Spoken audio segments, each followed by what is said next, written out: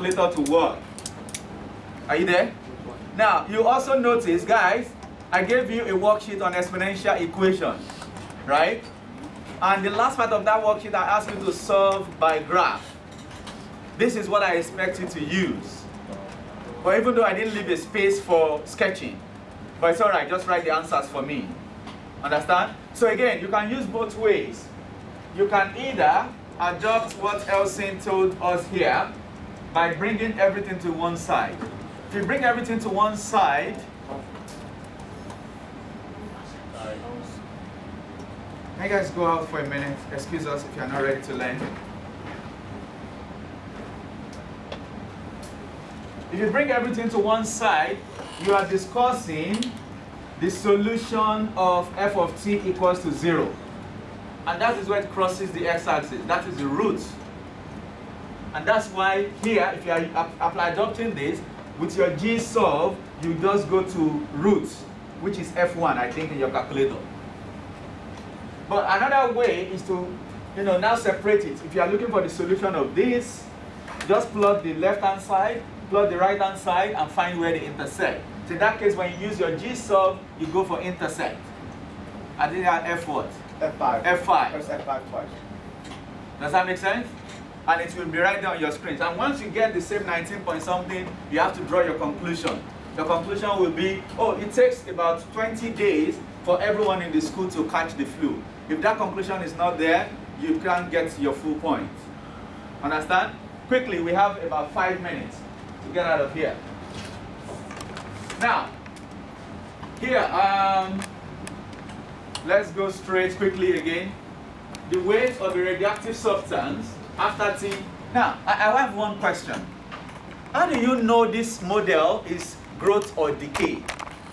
If I give you, in general, from what we learned last lesson, our function, exponential function, f of x, is of the form p times a raised to power x minus h, I think, plus k, something like this.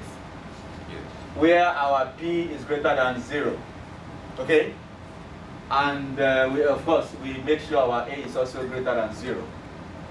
How do I know this model is talking about growth or decay? Represents a growth or decay? Raise your hand, no correct answer. How do I know it represents growth or decay? If I give you a question in test, and there is, what is it called? There is maybe complete fill in the blank space, and I say, oh, this represents growth or decay, choose one. How do you know? I know, no correct answer. Do you hear me when I said it? I know I classified this as decay because, of course, I told you when I was putting it on the board. But how would you know? You see a real life problem, you are a scientist in the future, and somebody came up with this function, talking about an experiment you are doing. How do you know immediately that, oh my God, this is a decay model? Oh, this is a growth model. How do you know? Not you. Let's try Yanko first. When x is a negative at the power, and it's decay. X can be negative. Can somebody tell me why x can be negative? Say that again. X is a changing variable, so why can't it be negative? You are not answering my question. Why can't x be negative?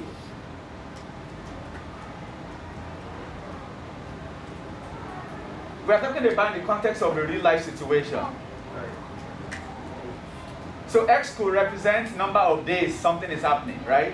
How can you have a negative number of days? So x cannot even be negative in this context. Yes, quickly. How do you know it's a growth or decay? Joey? When x minus h is a negative value, it's a decay. When x minus h is negative, it's a decay. I'm not sure. I'm not sure. Are you sure about that? Isn't it something that a is raised to a power and then there's a coefficient, that coefficient, whether the coefficient is negative or positive, decide whether it's a decay? It has to do with A. Of course, you can use that argument as well, but it has to do with your A. Simply put, when your A is a fraction, a proper fraction, between 0 and 1, that's a decay problem.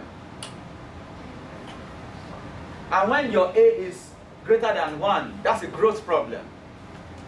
Provided, of course, this remains positive. In the case where this is negative, so you can agree with me, you're going to have something like this, right? Which is the same as this. So again, this is a fraction. Does that make sense? So if you are having a growth, whatever the base of the exponent has to be greater than 1. And if you're having a decay, the growth of the exponent lies between 0 and 1. Provided we don't have this complicated whatever. Okay? And if I have this, it means my x should be greater than my h at any time. I'm talking about a real life situation. I'm not talking about a general exponential function now. Understand? So that's how you know. So in this case, the power on it is negative. As a result, this is more or less 1 over 2 raised to power 0.03. Is that not? Yeah. So which is more or less 1 over 2 everything raised to power that. Yeah. So you can see that this is a fraction between 0 and 1. So that's how you know. So two ways you can look at it. If you have the whole number, the power must be negative. If the power is positive, this number must be a fraction between 0 and 1. And that's how you know you are dealing with a decay. And look at that of growth over there. 1.332. T is just the power. T can never be negative. And the base of T is a whole number greater than 1 already. That is a growth. So if this has to do with your financial plan, it means yes, you are looking in the positive direction. If this is your investment, it means yes, your investment is getting bigger. All right? If this is a radioactive substance, then that is wrong because it's meant to go down. Understand? So quickly, we have to leave now actually. We are solid. Initial, what do we do for initial? You do it yourself. You have done it anyway. For initial, what did you do?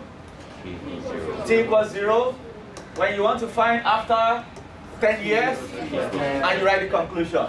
Now, with these three, you sketch. And of course, you have a calculator too. All right? You sketch.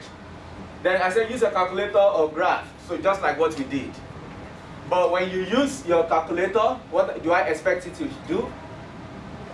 Draw the graph. What? Draw the graph. Explain and draw the graph. Okay, explain and draw the graph. So for example, if you say 1000 times 2 raised to the power minus 0.0 t is equal to 10. Plot the graph of this, plot the graph of this, and look for the intercept. You don't have to say, oh, divide both sides by simplify. You don't have to waste your time. For example, when Yanko told us to divide both sides by 4, we could do that. It works. We can all see. But you can actually go straight from there. Just plot the graph of 1200, plot the graph of 4 times that, and you're good. Or pick the 1200 to the other side and plot the graph of everything. Look for the roots on your calculator. But whatever you do, write something first. You see, I didn't plot the graph until I wrote down the equation. After I wrote down the equation, I plot the graph, I do the sketch of the graph. You will put a dot where the point you are looking for, write the number in that one, and make a conclusion. Don't just assume I know what you are saying. I don't know what you are saying. Okay? So finally, there's one question I want to ask here. Apologies, I'll let you go now. Again, all this, when it was initially placed, it is when t is equal to 0. Is that not? Yeah. Then the rest is the same. How long does it take to be 0? It means when everything is equal to 0, then you can use either graphical approach or algebraic method. Okay, but don't waste your time using logarithm. Just use a graphical approach. The question here, quickly everyone. Will the temperature of the packet of peas ever reach negative 10 degrees? That's my last question of the day. Yes, sir, quickly. No. Why? Because 32 times 2 to the power of negative 0.2t can never be 0. Can never be 0. Do you agree with him?